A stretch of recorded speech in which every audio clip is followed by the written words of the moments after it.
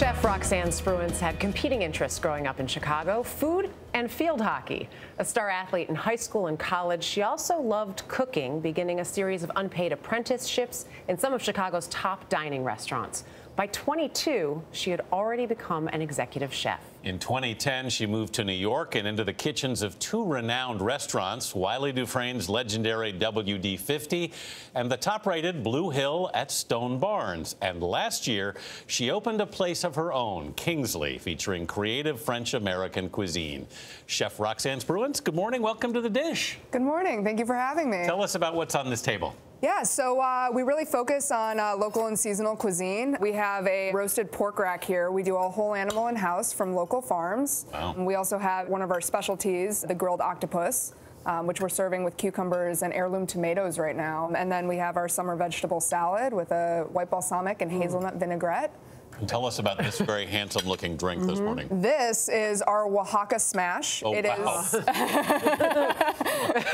Yeah, cheers to that. Yeah, cheers. So it's Oaxaca Smash. Don't mind if I do. Yeah. We muddled ginger with a spicy agave. The mezcal adds kind of a nice like smokiness to it. Delicious. Where did the love of cooking and food come from for you? I grew up in downtown Chicago. Both of my grandparents on both of my parents' side were terrible cooks. Like my 96-year-old So not from them. No.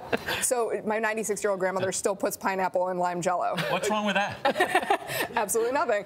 And so when I was growing up, my parents, when they got together, kind of decided that they would start cooking. And so Julia Child was, you know, a big part of all of that. And so, you know, we were baking bread. We were at the farmer's market. I kind of fell into it. And one of my dad's former students was working for Paul Kahn at Blackbird.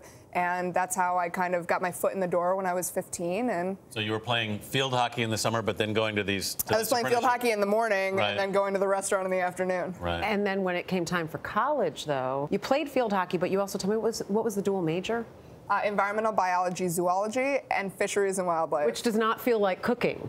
It actually ties in really well. We work so closely with a lot of local farmers. It's nice to be able to talk to fishermen about whether they're using longline, you know, what's going on with things like that. What brought you to New York eventually?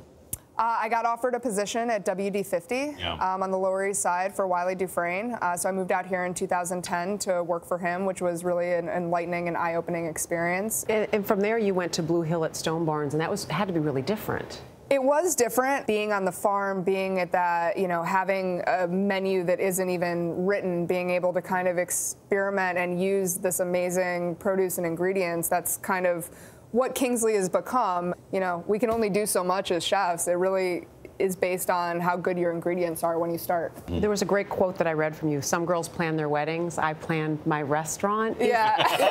Fantastic. I mean, but is this the sustainability that you have at Kingsley? Is that what you had in mind back then? Yeah, always. I mean, you know, even with the majors, I was always interested in the environment and what goes on with that. So I'm extremely proud to say that Kingsley's a zero landfill restaurant. We produce zero trash. Everything is composted, recycled, whole animal utilization. It really all does tie in together, and it's become all of my interests kind of smushed into one. Well, it is The Dish, so time for you to sign the dish. Well, and as you're doing so, we'll ask you if you could have a meal with anyone, past or present. Who would it be? I would have to say Ruth Bader Ginsburg. Oh, excellent An interesting choice. meal. Thank you. Yeah. I think that's our first vote for Supreme Court really? Justice. Yeah. Oh, I love me some RBG. I'm sure she'd like to indulge. Chef Roxanne Spruance, thank you. Thank you so much. And for more on Chef Spruance and The Dish, you can head to our website at cbsthismorning.com.